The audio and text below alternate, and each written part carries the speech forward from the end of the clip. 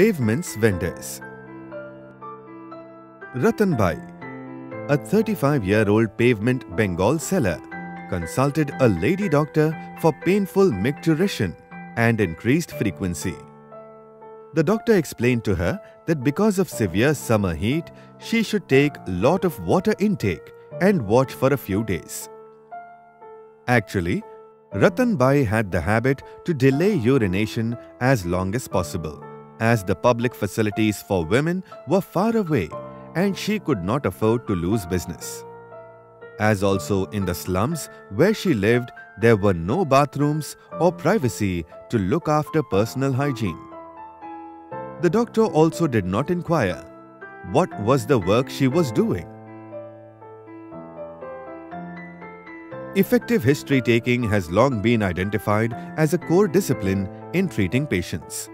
Spending more time compiling a good patient history has been known to provide the most benefit as compared to long physical examinations and expensive laboratory tests. Collecting an incomplete history can affect initial therapy and all subsequent decisions for treatment. Therefore, it is essential that primary care physicians ensure that neither the patient nor the health system is unduly burdened by deficient history-taking. Primary care providers and family physicians can play an important role in improving the recognition of occupational disease, preventing progressive illness and disability in their own patients, and contributing to the protection of other workers similarly exposed. This role can be maximized if physicians raise their level of suspicion for workplace disease, develop skills in taking occupational histories, and also learn basics of advising prevention. Industry profile. The total number of street vendors in the country is estimated at around 10 million.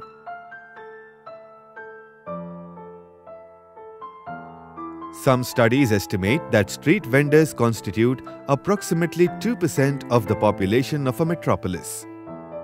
Mumbai has roughly 2.5 lakh street vendors and Kolkata has nearly 2 lakh.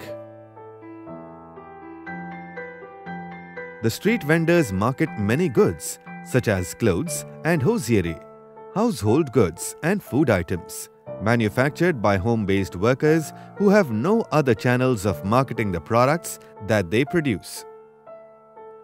They also ensure the availability of goods and services at cheaper rates to people.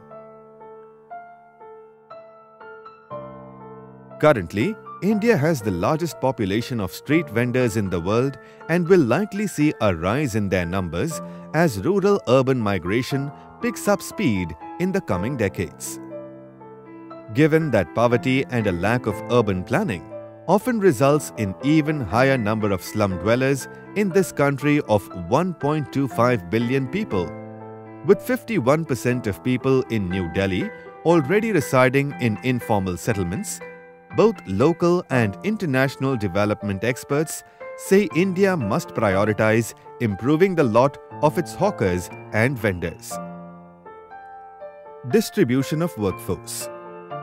The Government of India has used the term urban vendor as inclusive of both traders and service providers, stationary as well as mobile, and incorporates all other local or region-specific terms used to describe them, such as hawker, pheriwala, rehri patriwala, footpath dukandars, sidewalk traders, and more.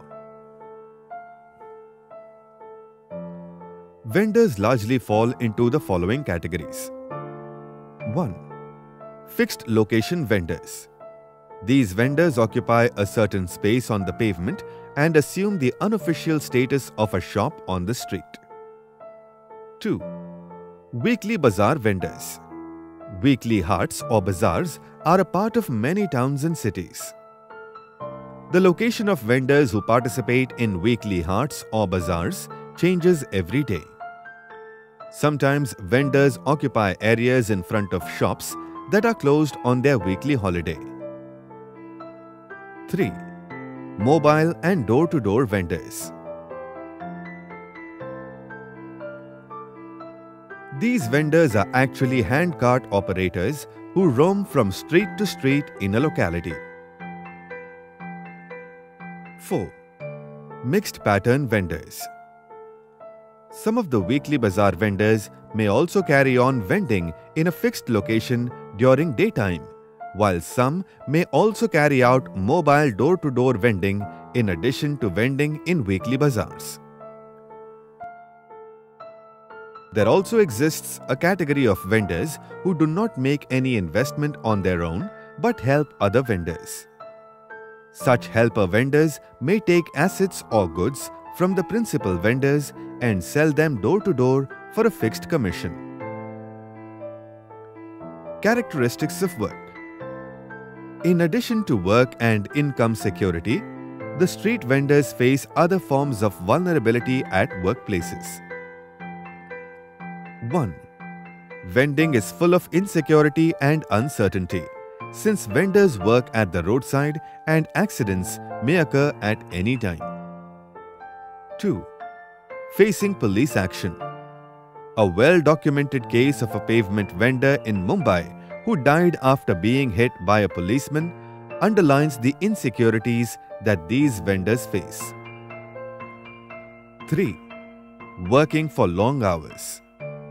A study found that street vendors work for very long hours, averaging 8 to 10 hours daily under extremes of climate, amidst high levels of air and noise pollution, which result in several forms of ailments like hypertension, hyperacidity, or even diseases related to the heart and kidney. Often, many of these diseases are related to stress due to uncertainty of income. Female vendors are often observed to be the worst sufferers. 4. The workplaces of these vendors being public spaces, there is often no provision of basic facilities such as A. Shade overhead. B. Availability of drinking water. C. Washing facility. D. Toilet facilities. E. Place to take rest. F. Access to first aid. G. Availability of illumination. 5. Stress-related problems due to long working hours under harsh conditions and no stability of income. 6. Exposure to high levels of traffic noise for long periods of time. 7.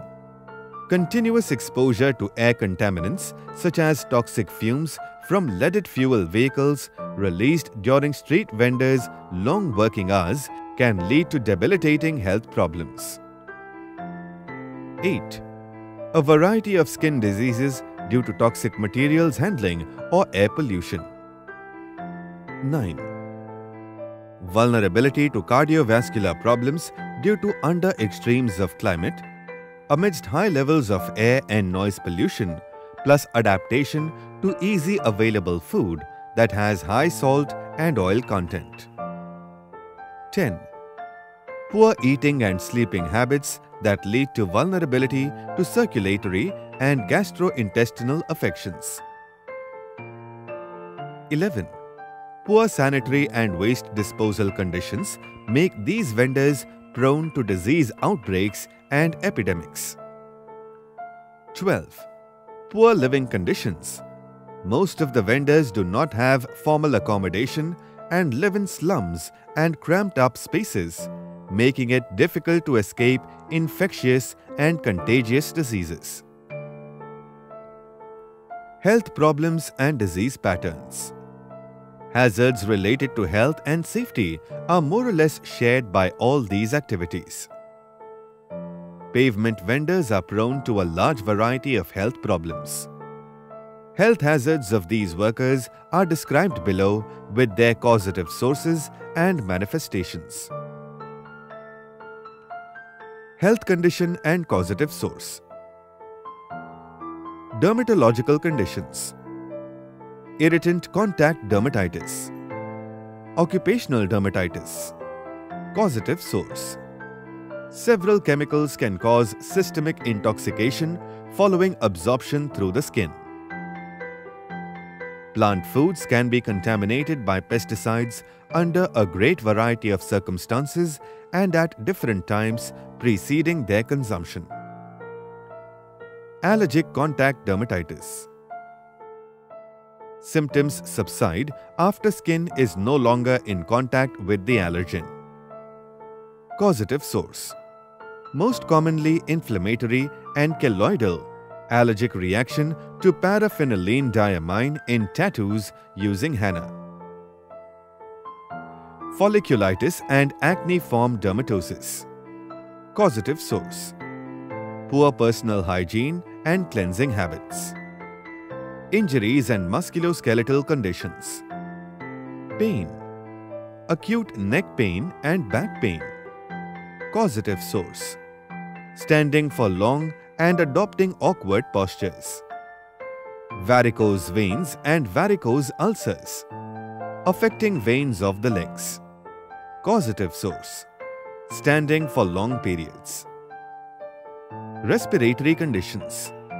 Allergic bronchitis, chronic obstructive pulmonary disease. Causative source. Atmospheric pollution is a characteristic of busy metropolises. Also, the greater the exposure to atmospheric pollution, the more likely a health-related problem might arise. Vehicular exhaust emissions, emissions from industrial source, open burning of waste and other material, road and wind-blown dust are known precipitating factors. Occupational asthma. Causative source. A variety of triggers have been identified, the most common being the presence of dust or toxic sprays in fruits and vegetables. Packaging materials contain antimony, tin, lead, and many other toxic chemical substances. Naturally occurring toxins can also trigger asthma. Also, too much exposure to the sun and stress also leads to the release of histamine, which can trigger severe bronchoconstriction and asthma. Tuberculosis. Causative source.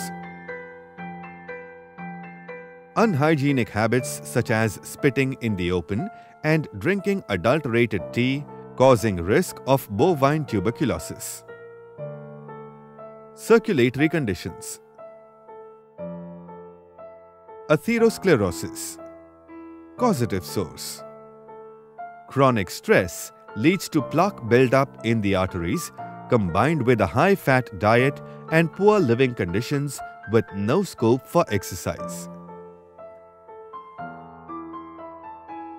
Hypertension.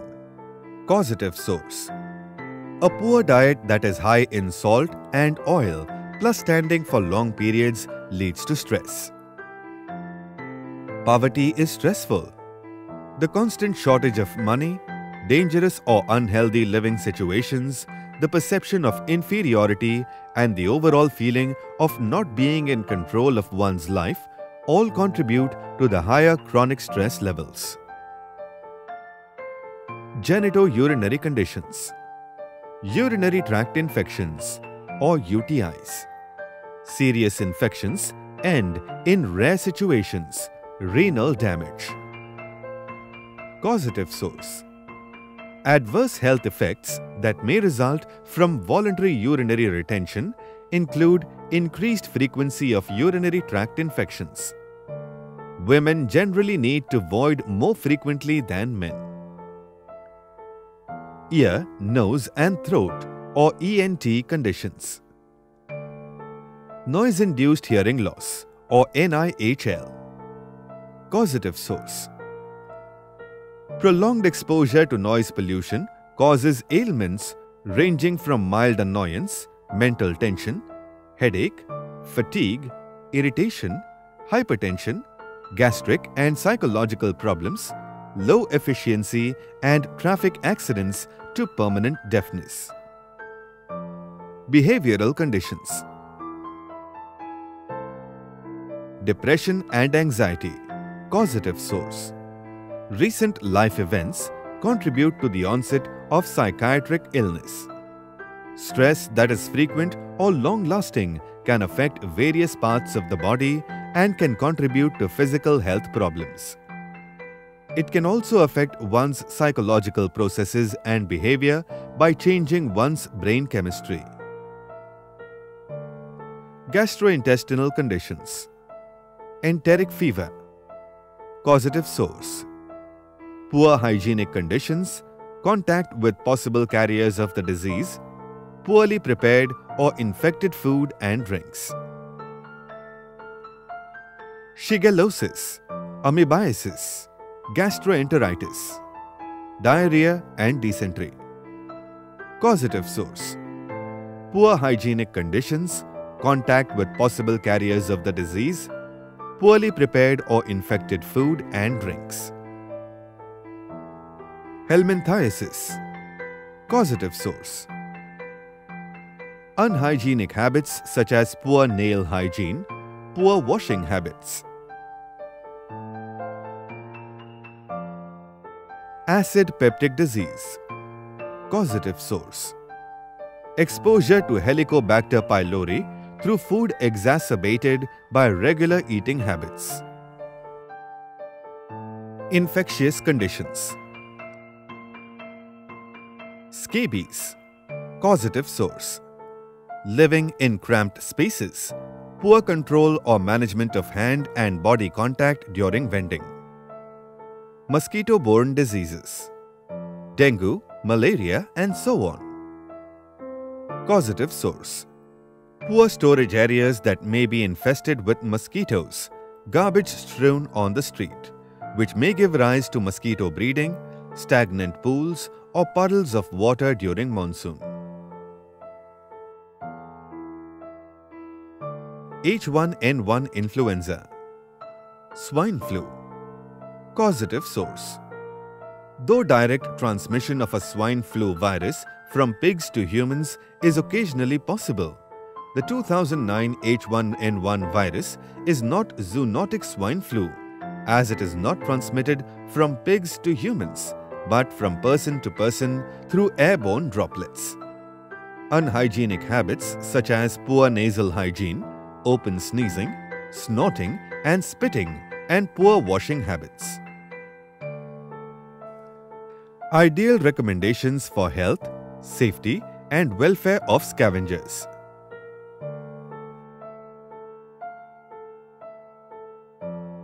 Protection of Livelihood and Regulation of Street Vending Act 2014 is an act of the Parliament of India enacted to regulate street vendors in public areas and protect their rights.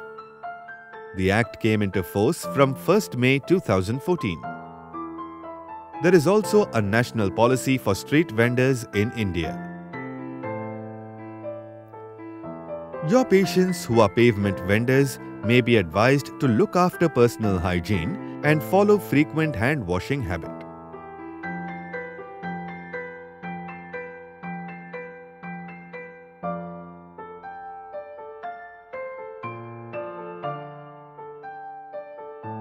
Preventive interventions require strategic contribution and efforts from government through occupational health and safety policy and legislation, cooperation from employers as well as workers, and advice from medical professionals. Occupational diseases manifest after long latency period from the time of exposure. There are challenges to establish and declare that a disease is due to hazard at workplace. Elaborate guidelines for management and prevention of occupationally caused diseases is beyond the scope of this documentary, as currently there is no mechanism for doctors to enforce their recommendation without a statutory backing. We therefore give general principles of prevention. Preventive measures should be designed and implemented at 3 levels of prevention. 1. Primary prevention aims to reduce the occurrence of disease by eliminating the cause of disease, for example, use of benzene-free solvents or solvent-free paints to eliminate the risk of carcinogenicity, or reducing exposure to safe levels that prevent it from causing damage, for example, reducing noise at its source to to levels that do not cause noise-induced deafness. 2. Secondary prevention to identify and treat health problems as early as possible, often before symptoms have developed, in order to take corrective action. For example, regular audiograms among workers exposed to high levels of noise in the work environment. 3. Tertiary prevention aims to avoid complications of and disability from illnesses and injuries and/or to provide rehabilitative and palliative care. It aims to minimize the consequences in persons who already have disease and depends on appropriate treatment. We expect that the primary care physicians are already well versed with clinical knowledge for management of the occupationally caused health conditions. To learn more about detailed clinical perspective, treatment and prevention and control, please refer to e-book or printed version of BOHS for Informal Industry, Manual for Primary Care Providers. So, if your next patient with any of the presenting symptoms we described earlier comes for treatment, please don't forget to ask him the million-dollar question. What exactly is the nature of your work?